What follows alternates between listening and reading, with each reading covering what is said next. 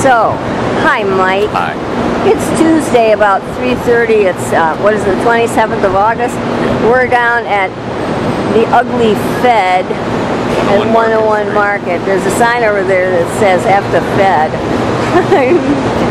Okay, and so, Mike, you want to explain what goes on down here every Tuesday at 3, and then what's going on specifically around this particular chalking event? Well, what we've been doing down here, we started like 3.5 months ago. 3 of us just wanted to get people coming back together to show that Occupy was in fact making a difference still. Every Tuesday the numbers grew. We started putting messages down and people were paying attention to what we're writing, and people are stopping, taking pictures, and we're doing a lot of outreach with basically everybody who walks by. It's turned into the average 20-25 people coming through on a Tuesday now. What did you start with? It turned into 23, starting from It started with me, Sarah, and Belle. And Belle Star. Yeah, Belle Star. She was here the first day, and then she hasn't really come back but a couple times since then. But the day that me and Sarah started it, people just came through. Our group is out here on the streets every day, and they come through, they start talking to other groups, and it just, people started coming together.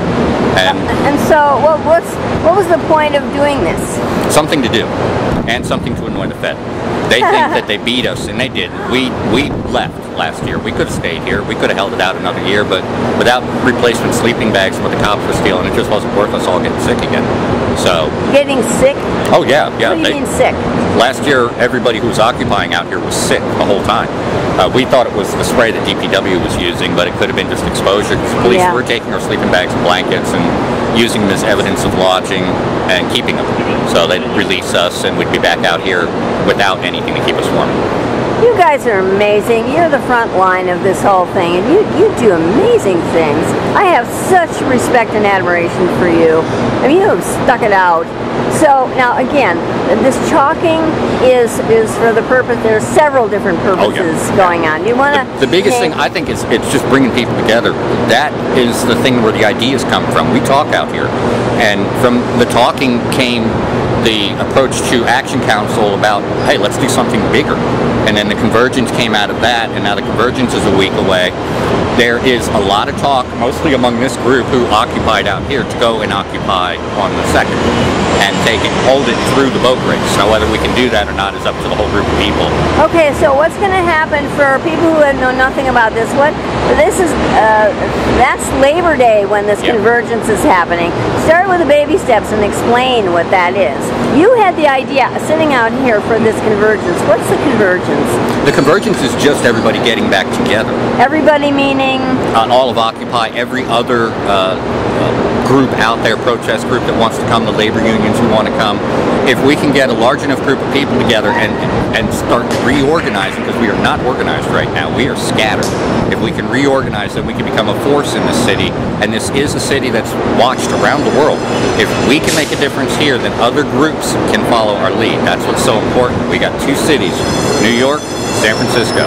And San Francisco really hasn't done that much this year. Last year, we had the longest running occupation in front of the Fed. This year, we've had a couple of actions that everybody knew about, but a lot of small autonomous actions that nobody knew about. And what were the 2 actions that everybody knew about? We knew about Kazar, and we knew about Gezi Gardens. Those were the 2 that we put a lot of information out about, because those were the 2 that the most people were going to. But the smaller actions, like we had the march last year, I think you went to the people who are burning themselves, I can't remember the word, but we marched from... self-immolation? Yes, the self-immolation Now, march. who's doing that? Well, we did it last year. We had 15 people, and that was it, and nobody knew it happened.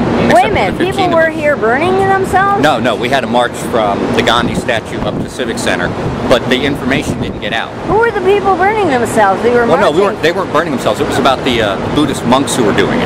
It was the people from the 60s who were doing it, including the Tunisian gentleman who did it, and we honored them in a silent march from Gandhi all the way up. Okay, so nobody was immediately at that time burning themselves? No. Okay, it was just to bring attention, yes, it was to bring attention to what was going on over there. Excellent. But that was one of the marches that nobody really knew about. The other one was the Postal March. We couldn't get the information out online fast enough for people to to go, and we had a month's notice. Postal March, what was that about? That's when we marched. We occupied the post office, I believe, over on Van Ness, and we basically held it for about an hour inside chanting. Peter Mancini was there filming, I was there filming, Rob was there filming, and what it was Angela from the Postal Union came here, and we helped organize the march with them and did the march with them. About 30 of the encampment members went up, and they had about 50, so, and then the other groups of Occupy came together, so basically Occupy doubled the numbers the Postal Union had. Okay, for people who don't know, what's the issue with the post office?